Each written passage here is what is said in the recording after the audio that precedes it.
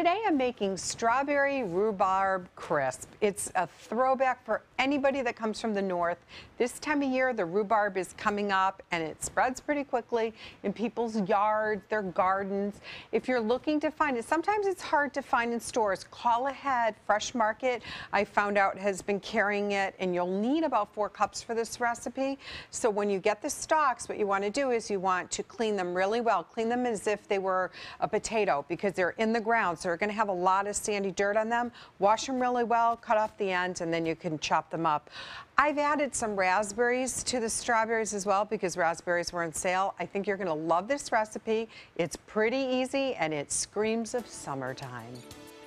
So I've already sliced the strawberries in half, obviously washed them, and like I mentioned, I have some beautiful raspberries because they were on sale. So I decided to add it in the rhubarb. I've washed the rhubarb. Remember, I said wash it very well. It's going to be very sandy. And then I cut it up into chunks. We're going to spray 8 by 11 inch pan.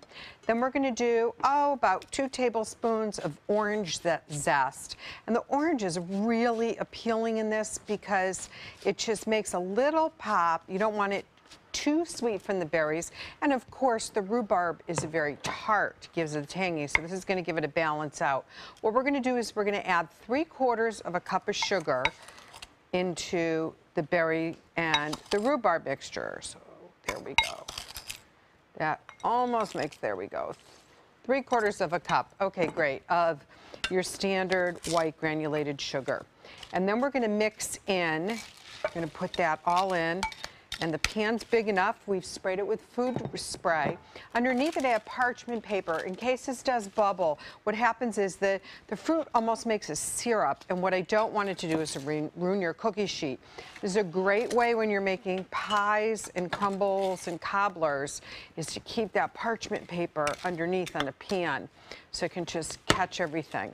So now we're going to mix this, make sure that rhubarb, it's not just layers of it, it's really mixed in with the berries. So every bite you get some of the tart, you get the berries and that orange zest.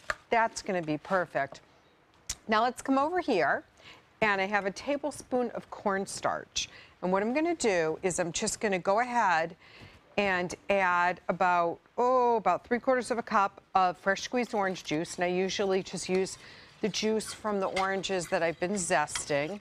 And this is going to make what we call a slurry. Now this is going to go right into our fruit mixture, and we're going to stir that around some more. You don't have to cook it at all because it's going to bake as all the crumble bakes in the oven. So give it a good stir. And this should be just about ready to go. This is also a great dish when you use an individual big casserole dishes. When we come back, it's time to make the topping of the crumble. So stay with me. I'm coming back with some delicious berry rhubarb crumble. So we already have the strawberries and the raspberries and the rhubarb together, and we have tossed that with sugar, and then we diluted some cornstarch. That'll be the thickener right there. Now let's talk about the topping. We're going to use quick oats, not instant oats, but quick oats. A cup of that, a cup of flour. We're going to have some kosher salt, and it's interesting how baking nowadays are bringing in kosher salt instead of the more refined salt. And of course, we're going to add some brown sugar, because if you say any type of crisp or crumble, it's got to have some brown sugar in there. Now, if you get to your brown sugar and you notice it's kind of chunky and hard balls, a great cooking tip is just take a wedge of apple and put that apple in the plastic bag with the brown sugar, and in 2 days it will be nice and soft. Now you can use either your regular mixer on this, or you can use what I'm using is my food processor to start. So we've mixed that around pretty easily. Now what I want to do is I want to start adding the butter. We're adding the butter just the same way that we would nice cold pieces.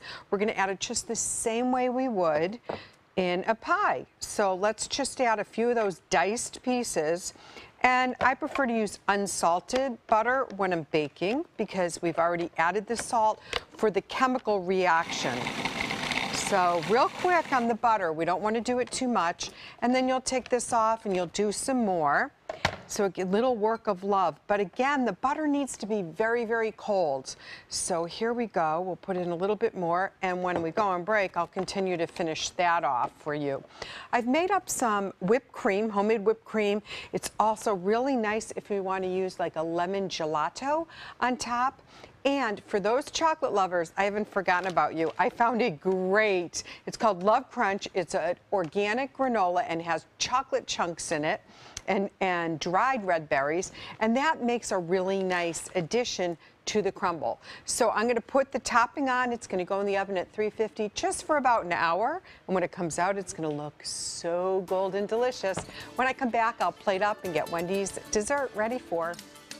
I think you all heard it earlier that Judy made this just for me. So I know you said this was for Charlie. But I sorry, think I'm Charlie. Take this. Sorry, I love it. Sorry, Charlie. You get the little portion. So we have that berry raspberry rhubarb with the crumble topping, and of course homemade whipped cream. And Wendy, it's really fun if you're a chocolate lover, to throw a little handful of the chocolate granola. So I just serve it on a narrow dish, and it really makes a really fancy presentation with some fresh berries on the side, a little bit of the chocolate granola. So dig in and let me know. And I have to say, that tip that you gave about putting in the apple when you have the brown sugar. What a great idea. Works like a charm. Don't we always have a little bit of hard brown sugar, and you don't want to run out in the middle of baking to get some more. So it's better if it sits a day or two, but even within a few hours, it'll moisten it up. And I have to tell you, you can get this recipe by going to our mysuncoast.com/dining page. You got it.